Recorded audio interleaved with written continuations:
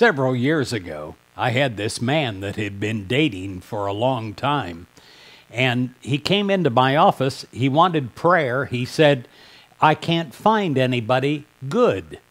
And he said, let me show you my list. And he brought out a legal pad, and over the name of every person that he had been with and dated, he wrote everything that was wrong. And I just laughed and I said, well, tell me something good about each person. And he said, what do you mean? And I said, that's exactly what I mean. And this is what I'm asking you to do today. Find something of value in everybody and in everything in your life. Most people look for the bad. You know what? They find it. If you were a friend of mine, I wouldn't want you to look at my bad attributes. I would want you to find at least the one good thing and focus on that. We all have lots of bad things, but we have lots of good things too, unless we're blind to finding those things. Do you look for the value instead of the flaws in people and in situations? Maybe you have not always been a value seeker, but from this moment on, you can and you will be.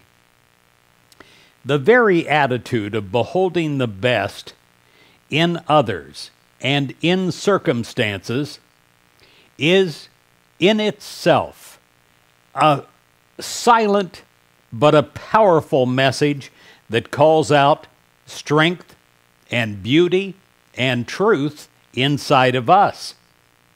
And there is something of great value always ready to be expressed.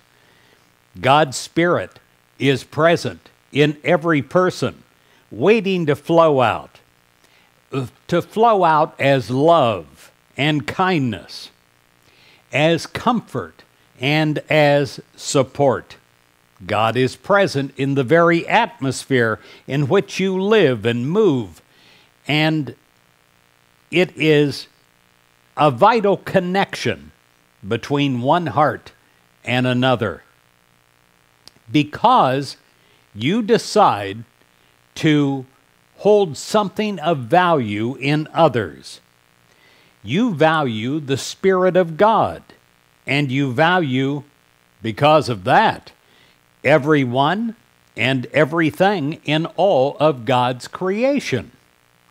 In Matthew 13:45 and 46, it says, the kingdom of heaven is like a merchant in search of fine pearls.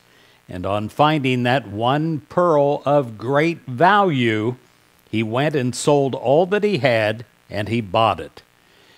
Well, when you find the great value in another person or in a situation, it becomes heaven on earth to you, and you will sell all of your complaints and criticism, and you will buy the good part.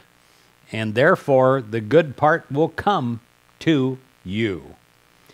I pray that you value the presence of God in you and in all of creation. I pray that you have the power of doing this. It is a spiritual power of looking for the good and finding it. In Jesus Christ's name we pray. Amen.